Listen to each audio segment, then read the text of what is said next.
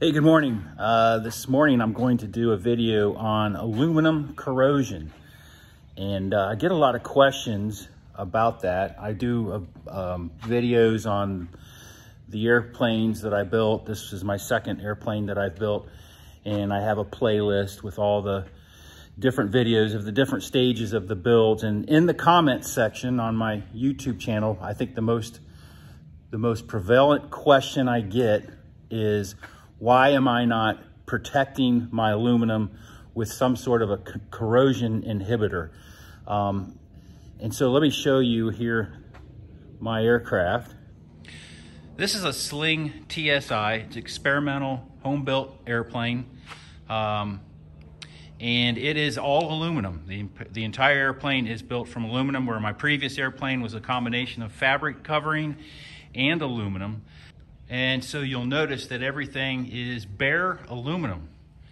And a lot of people are wondering, why are you not doing anything to protect this aluminum from corrosion? So I want to talk about the various types of aluminum that are used to build airplanes. And specifically, I think the two most common are, this is called 6061 T6. And this sheet is called 2024 T3. And those are two types of aluminum that I have encountered that are used to build airplanes. And so what does it mean with corrosion inhibitor? For example, this is an example where that piece of aluminum was iodined, and it's a chemical process that actually promotes corrosion resistance. And a lot of airplanes you'll see, especially these Sling TSIs, people are doing that, and that is a way to protect the aluminum from corrosion. In fact, some people will even take it to the next step, and then they will go ahead and hit it with a primer to also protect it. Sometimes that's a zinc chromate type of primer. But I'm not doing that, and I want to show and share with you why that is. I've got a little thing here on my computer I'm going to share with you right now. So it's important to understand that there are different types of alloys with aluminum. We could take a look at those here. This is a table I put together that are the most common alloys. The two that are highlighted are the 2024 and the 6061 that I showed you here a minute ago. But there are other types. You've got 1100, which is used for kitchenware, decorative trim, food processing. 2011, used in parts requiring extensive machining. This is a 2014. It's got copper in it. It's also used in the aerospace structural application. I've not encountered 2014, and I don't think in our world these smaller general aviation experimental built airplanes are using that, but they may. I haven't personally encountered it. We've got the 2024, which is a high strength and fatigue resistance, but the corrosion resistance is very low on that type of aluminum. This is a widely used 3003 is widely used in all aluminums. It can be welded or brazed. You've got 5052, which is a high strength. It's more of the non-heat treated high strength aluminum. And then 6061, which is the type of aluminum that I'm using or is used in these Sling aircrafts. And this is I'm going to describe to you why that is not important to be doing corrosion inhibitors on that aluminum, because of the fact it is known for its combined with exceptional corrosion resistance. 6063 is an architectural alloy that's used in trim decorative applications, and then 7075 is the highest strength available and is used in high stress parts. So the two common alloys again used in aircraft kits like the one we have here is the 2024 T3 and then the 6061 T6. So let's I'm going to talk about the T designation in a minute, but the T designation refers to the tempering process. This is 2024 T3, and we'll talk about why it's a good quality aluminum. Many airplane kits use this 2024 aluminum for skinning and for structural components.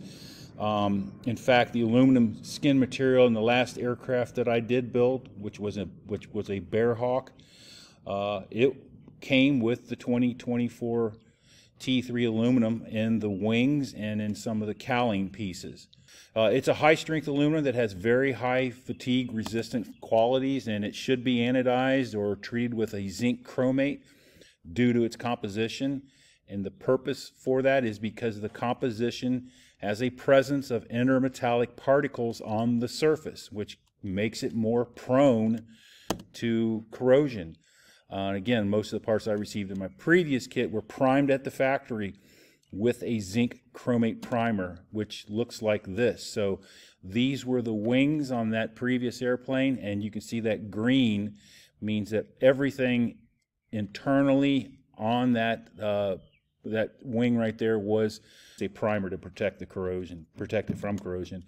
So let's talk about the 6061 T6, which is this is the type of aluminum I'm currently using on this build project, the Sling TSi. 6061 is also a high strength to weight ratio, making it ideal for applications where weight reduction is very important. It has a high tensile strength, which ranges between 20 to 42 KSI, with KSI being the unit of stress. It has good weldability. It can be welded using various methods, including MIG, TIG, and spot. Good machinability, can be machined using various techniques, including milling, drilling, and tapping. And again, it's good corrosion resistance, making it suitable for applications where exposure to moisture or chemicals is a concern. So what is the T in 6061 T6? What does that stand for? Well, it means tempering. But there are also various types of other tempering that are used in these alloys, and there are 5 types, in fact, and those include, number 1, the T, which is what this type of aluminum has, is referred to as the thermally treated. You have H, which is what they call strain hardened. O, which means it is annealed, which is a different heat process. F is as fabricated or raw. W is the solution heat treated type of tempering. And then the number scale, you see this 6 number here. Numbering scale is from 1 to 10 is the level of heat, followed by quenching, cooling, and aging. So for example, with the 6061 on a scale of 1 to 10, it is a 6. And on the 2024 on a scale of 1 to 10, it is a 3. So that tells you what the T stands for. And so why is 6061 T6 exceptionally corrosion resistant? Well, it all has to do with the creating of that alloy, which involves a billet, which is a block of aluminum, and that block is in its current condition in a 6061 0 or O, which is annealed, and that aluminum is heated to more than 900 degrees. It is then water quenched. It is then aged for several hours at a lower temperature, and a small amount of chromium is included to improve corrosion. And then also, one more thing about this, is also enhanced by its composition, which does include magnesium and silicone. So different than the 2024, which has the metal particles that would be, when exposed to air and things like that, would cause that 2024 to be more corrosive. The 6061 does not. So that's really why I've chosen not to do this corrosion inhibitor. I just don't think it's necessary. I'm going to be keeping my airplane in a hangar, operating in dry climates. But even still, I think if it was outside, it just wouldn't have the type of susceptibility to corrosion that other types of aluminum would have. I've even heard people refer to 6061 T6 aluminum as the stainless steel of aluminum. So that really kind of defines and gives me my choice for not doing such. And here is an example.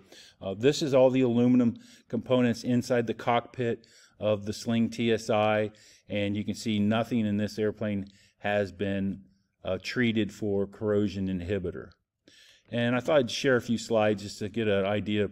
This is what a Sling TSi looks like after it's been completely built. I've got a couple of slides here that demonstrate that. This is another one that was built, a guy by the name of Mike McGee, who's big on our Facebook group, and has created his own, he's got his own YouTube channel as well, and that's his Sling TSi. Here is another one. I'm not sure where this one is. I think this one is overseas somewhere. And then finally, this picture here is what my paint scheme will look like. I've elected to use this paint scheme, and I will be painting my airplane in my hangar here using an inflatable paint booth, but that's the paint scheme that I did select. So I hope that helps in my explanation as to why I chose not to use any sort of a corrosion inhibitor. In fact, if I do want to do any corrosion protection, I can use something like this. This is called Corrosion X, and there are actually places on this airplane, for example, where that wing spar carry through goes through and connects to the bottom. We do put corrosion inhibitor in there because it's just such a it's such a structurally important part of the airplane that, you know, you just want to make sure you've got that protected. But there's no real need, at least in my opinion, to do the entire aircraft with an corrosion inhibitor. So there it is. That's my discussion on aluminum.